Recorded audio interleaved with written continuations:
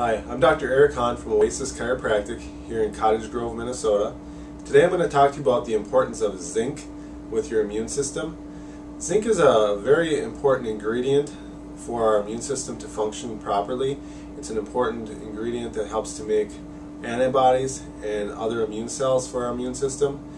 If we're low in zinc, it's going to be much easier for us to get sick. Our hair and our fingernails won't grow right, and we might even see other growth development problems, including getting sick easier.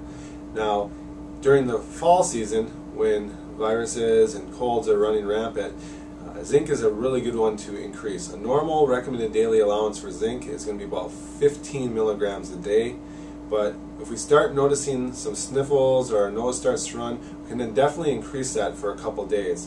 We can increase that up to almost 3 times, so up to 50 milligrams of zinc for a few days would be okay to do.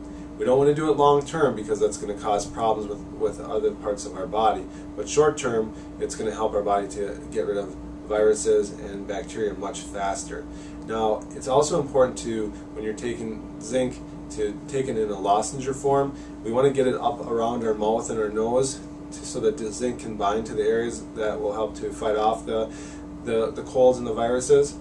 We recommend a product called the zinc lozenger, and the reason why I like this is because we can take multiple of these zinc lozenges during the day, and you're going to suck on them. They taste well, they don't have a lot of sugar in them. One of the major problems with a lot of zinc lozenges is that they have a lot of sugar added to them, and we don't want sugar because that decreases our immune system function. It's just a little lozenge like this. We would suck on it, and we'd want to do that multiple times during the day. Talk to your chiropractor about which zinc lozenger is the right one for you.